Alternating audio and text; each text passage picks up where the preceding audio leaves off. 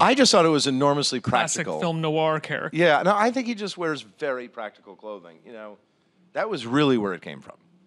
Like, what does he wear? Well, what's his life like? And so, you know, he's on the move a lot. He has to have all of his clothing has to go with all the rest of his clothing.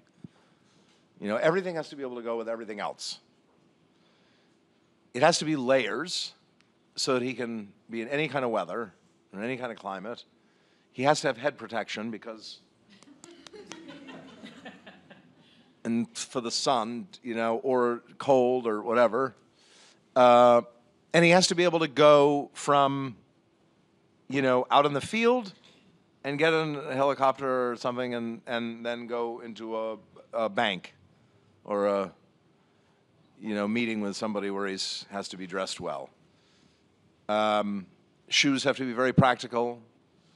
So they have to look like dress shoes, and yet they've got a rubber tread bottom, like they're heavy, like you tromp around out in the woods and stuff. And he always has to have a jacket because he's got a firearm in the small of his back. And